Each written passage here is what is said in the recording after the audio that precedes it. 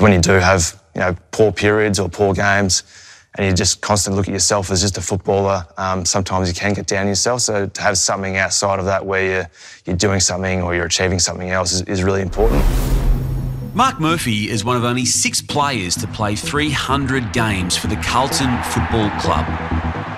Despite being eligible to join Brisbane as a father-son selection in 2005, Marc chose to enter the open draft and was selected with pick number 1 overall by Carlton. He captained the team from 2013 until 2018 and is a 2-time club best and fairest winner. As good as it's ever got for Murph. While he had many great moments on the field, Marc also experienced plenty of challenges, leading the club during some very trying times. Now retired, how does Marc look back on what he's achieved? And what does he have planned for the next phase of his life? This is The Plus Side, brought to you by Hostplus.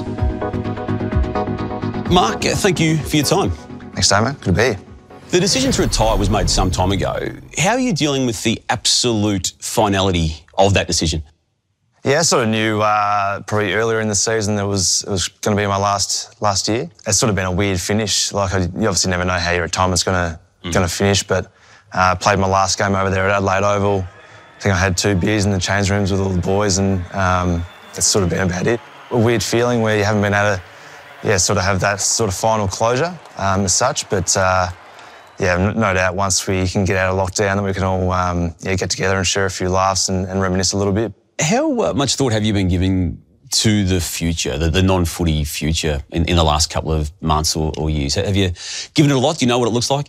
Yeah, I do know what it looks like. I've sort of been lucky that I've been connected with good people over the journey. I've played with a bloke who I'm going to be working with in property in a Spirit of Carlton Golf Day in my second year that has helped me over the journey. I've done a lot of work with him that I'll basically get stuck into. But at the same time, there's no rush. I'll just take a bit of time just to hopefully go away somewhere.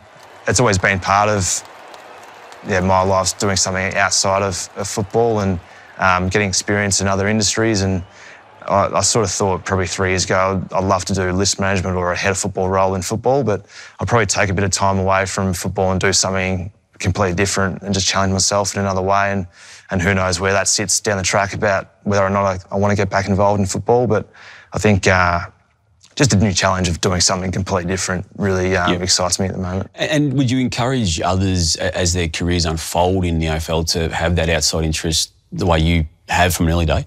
Yeah, I think the club and the AFL, I think, are understanding that now more than ever about having a better balance. And I suppose the way in which the AFL, more due to the fact of COVID, they gave longer pre-seasons, or longer off-seasons, with the hope of guys doing some study or some work in that period, which I think is really important because not everyone's going to play for 16 years. A lot of guys finish after 3 or 4 and then have to step back out into the real world and almost start back from scratch about when they're an 18, 19-year-old and go back to uni. So sounds like you've had that view, even though you had an elite talent at the chosen professional caper, that you needed something else in the back of your mind. Yeah, my old man was big on me doing things that I think, first of all, interest you as well. I think it's important. But I've had other good mentors around that have really pushed me to do other things, and you find out what you do like and what you don't like. So don't think that doing a course that whatever it is, and if you don't like it after a few months, well, that's not for me. I'm not interested in that. Let's try something new. Marc Murphy, the son of John, has the first pick of the NAB AFL draft. Do you recall vividly those days? I mean, you had to make the decision to go father-son to which club, and there was a lot of press even for the relative time without the saturation that it's become. You had that issue, and then it was the number 1 overall pick effectively, so you had the double layer, and then you had the scrutiny in the 13th game of footy where you got targeted. Yeah, it was, you're right, the coverage of AFL was, completely different. It's weird now talking about back when I first started, I'm one of those guys now, but it was a little bit different being a father and son opportunity and saying no to Brisbane Lions, and they'd come off 4 grand finals in a row and obviously winning that 3-peat as well. And Lee Matthews was coach and Michael Voss captain, having to call those guys up and say, I'm not coming. It was pretty difficult, but I think that held me in good stead. rather than just let my manager do it or let the old man say, oh, no, he's not coming, to get on the front foot and say, oh, thanks for everything, but I'll go put my name in the draft and stay in Melbourne. So it was pretty daunting calling probably the best player of all time who's a legendary coach. It was tough work. How did he take it from memory now? I know it's a long time ago, but how was he? From memory, it was pretty good. He wished me all the best and understood my decision, but yeah, I think the way in which they had a crack at me the next few years when we played them, I think they probably, they remind me of my decision to not go there. Poor play from them to do it that way, or? Oh, no, it's all fair in love and war. It was all fine. It was more just sort of a lot of niggle, and I don't think Jonathan Brown really liked me for a few years, but I think, having a few beers with him recently, it was pretty funny just talking about how he used to wind the troops up back then to get into me because I didn't want to go there, being a Fitzroy. Well, obviously he went up there as a father and son pick as well. So anyway, it's all a bit of a laugh now. At the Melbourne Cricket Ground, a Messiah moment is at hand. 3 years in, you had a very high standard person come to the club in Chris Judd, a guy you've become very close friends with. What did it mean for you? You were still only in your third year? Yeah, I played my second year, getting probably tagged nearly every week, and it was getting pretty frustrated.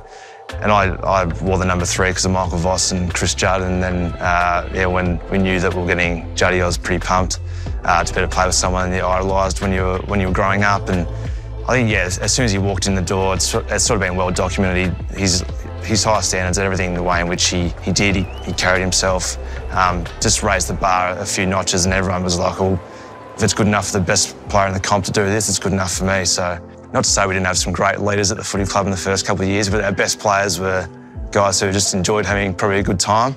Guys like probably Fev, he'd probably admit that he's a superstar, but in terms of guys who wanted to, model themselves off, probably not the ideal bloke, but Juddy was certainly, you look at him and go, well, he's the best player in the comp. I've just got to toe the line, do what he does. Just your learnings out of him, not just through footy. I mean, you've mentioned, you've already touched on the football side of things, but the life side of things and what lies ahead. Have you delved into his outlook on what, lies ahead for you as well?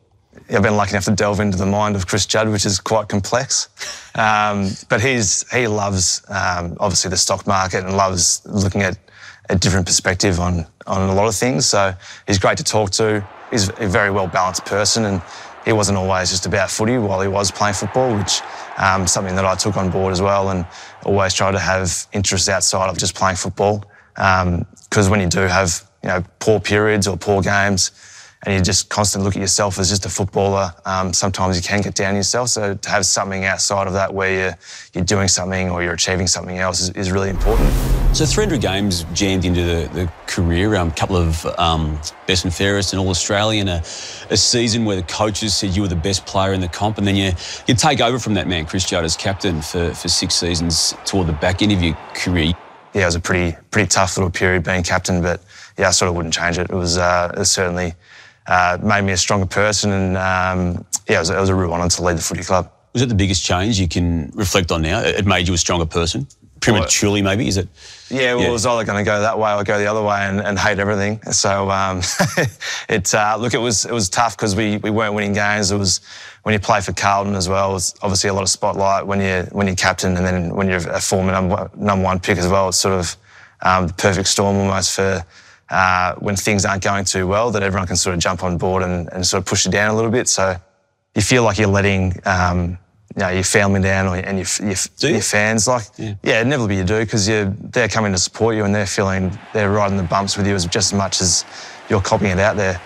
Did you look back, Mark, and wonder why me, given you didn't get the premiership success that some others of your era got? Do you dwell on that, or is it just you're always going to be a one-club player from the outset? How do you manage to marry those two conflicting thoughts up? There's obviously the one thought of having pride that I was able to stick it out. Like the easy option was probably to leave when things weren't going too well. I knew that I couldn't preach these guys week in, week out, and then go and leave. So there was opportunities to do that, but I thought I want to be a one-club player. I think the words from my old man as well, from when he left Fitzroy to go to North and South, it didn't work out for him. I think that he got in my ear a little bit about sticking fat and doing the right thing by a footy club, and yeah, I think that sort of weighed in as well with me. Now that it's all said and done and you don't need to worry about what you say anymore, who was or which club was closest to getting you out of there? Because there were regular approaches from not just Victorian clubs, weren't there? Towards the back of 2015, and Mick obviously got the sack halfway through the year, and it was a pretty tiring couple of years, and I thought it'd probably be the best thing maybe to leave. That was the way up that I had in my mind. Do I get a fresh start, or do I really dig in and back in the new coach? And yeah, it was probably, Richmond was probably the one that in 2015 that there might have been a chance to go to. I think they took Chris Yarran, I think, at that point that they agreed upon at that period. And then, as I said before, like it didn't really sit well with me thinking about leaving. So that was probably the closest I came to probably making a move. And then in 2016, I thought it was a pretty good move when they didn't go too well. And then a year later, they won it. So that's the way it goes. Gibbs, pick up was clean. Murphy measures things up. Banana ball. He couldn't have. He has. That is brilliant. Getting to the 300 games, you put yourself into a list of only 5 others had done it at your club. I mean, there's some famous names on it. Do you reflect on that now that you can? I mean, you're looking at Bradley, Doull, Simpson, Nichols and Silvani.